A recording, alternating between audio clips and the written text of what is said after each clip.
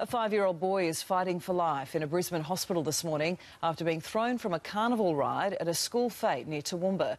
Today, reporter Ashlyn Kukelis joins us now from Brisbane. Ashlyn, do authorities have any idea yet what went wrong here?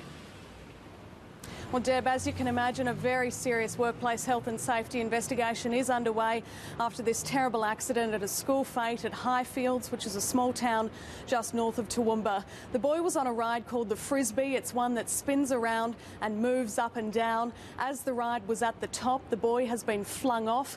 He was about 10 metres from the ground at this point. He's come off and he's landed on a ferry floss stall just a short distance from the base of the ride.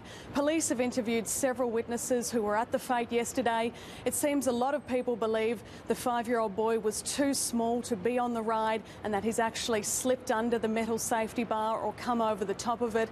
But Deb, that investigation is still underway as they try to establish exactly what went wrong. A horrible accident. Ashlyn, do we have any idea on the condition of the little boy this morning? Well, the latest we've heard is that he is still in a critical condition here at the Mater Children's Hospital.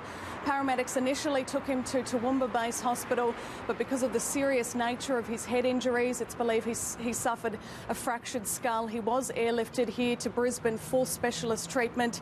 As you can imagine, this brought the school fete to a very abrupt end yesterday, and now everyone in that community is just thinking about this boy as he remains here in hospital. Deb? Yeah, just shocking, as are we with his family and friends as well. Ashlyn, thank you.